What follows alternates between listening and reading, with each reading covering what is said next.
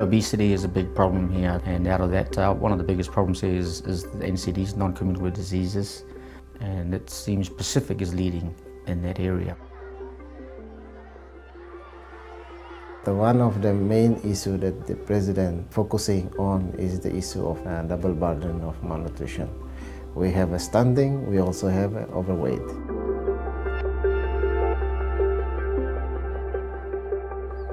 The problem with overnutrition is that Tonga is #1 in the world of being the most obese country. There's 98% of people in Tonga that are at moderate to high risk of getting an NCD. I think the national average for life expectancy for our people is around about 66 years old. And there are two things, obviously, that contribute. Food we eat and physical activity is less. So we can't really burn the food that we eat. I think over the years with development, its evolution, we've had access to a lot of vehicles now. Even just walking 500 meters down the road, young people get in the car. I coach a local village team here. They live practically 300 meters away from where we train, and they get into a car to drive there for training. Now that's a huge shift in mindset from 30 years ago when I was a kid. We changed our lifestyle, more importation of food with a high sugar content, at the same time with meat that we know that has a high content of fat. The increase in lamb flap importation over the years, corned beef, all these processed food, noodles, we bring in and consume over 18 million noodle packs per annum. I don't think that people would deny that the fish and locally produced food is better than what we have. It's just a lifestyle change and complete attitude.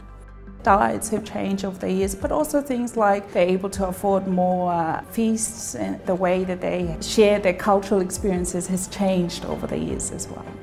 Growing up as kids here, we ate local food produce every day, fresh fruit and veggies. 30 years down the line, things have changed.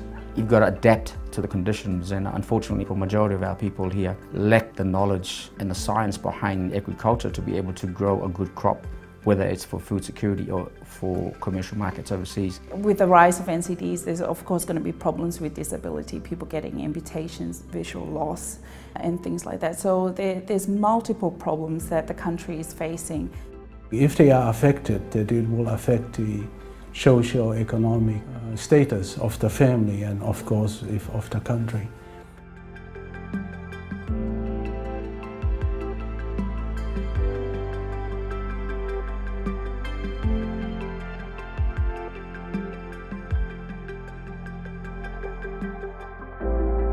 We have a lot of issues faced by this country. Right now we have a 50.2% stunting rate. Here we have a belief that certain food will not be eaten by pregnant women, or the young babies will not be fed with certain food. Families don't have enough economic income, so they don't reach good quality of food.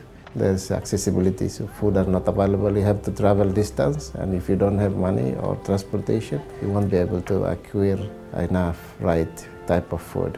People don't have enough knowledge of what are the right composition of food that is good for your nutrition. Lastly, it's way of life, the environment, hygiene.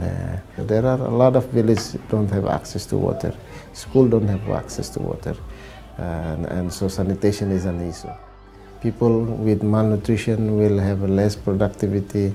Also brain development is slow, sometimes not enough. So you don't have enough knowledge, and if with low skill you will have low payment. So nationally it will impact the economy of this country, and what happens is the country will rely on the oil, and once the oil dries out, when you want to come back and rely on your own people, people are not ready because of the malnutrition. If we're going to change this, we need to go back to basics and look at the family, the nuclear family. The parents, where it all starts from, what they give their children is what you feed them, is what you'll be in the future. So I think if we get a clear message to them so that they understand the basic nutritional value of food that they consume daily. I think Tonga cannot do it alone. Our program is a multiple sectorial. Ministry of Health, Education, Agriculture, fisheries, NGOs and other countries. We must put our act together. Because without an integrated and coordinated approach, there's no way we'll have enough funds and resources to make the necessary changes. We believe we are going to win, but we cannot win the fight alone. Community has to be part of this. People has to realize that yes, malnutrition is a big problem. Yes, they have a role to play in effort to fight malnutrition. You get that, that's empowerment. Understanding their needs and then making the change to help them. That's change for life.